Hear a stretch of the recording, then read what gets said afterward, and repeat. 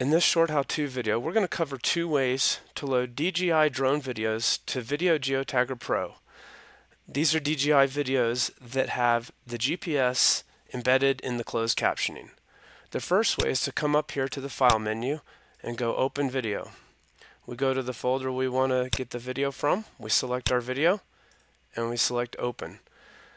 It asks us extract video or select a companion file. In this case, we're going to extract GPS from closed captioning, parentheses remote geosystems, and DJI supported video only.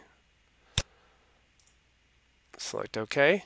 Select where to save the GPS data, and we'll go ahead and save it in that same folder. And the video will load up here. And this is 4K video, so it took a few seconds there, but it loads.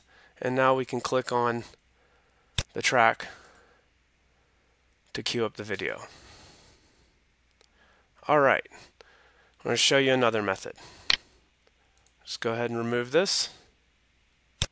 Alright, the second method is to go to File, Open Video with Embedded GPS, and then we go down to Open DJI SRT Video.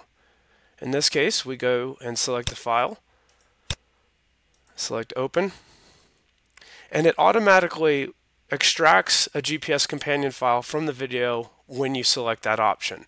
And so in this case, we'll just go ahead and say Open for viewing.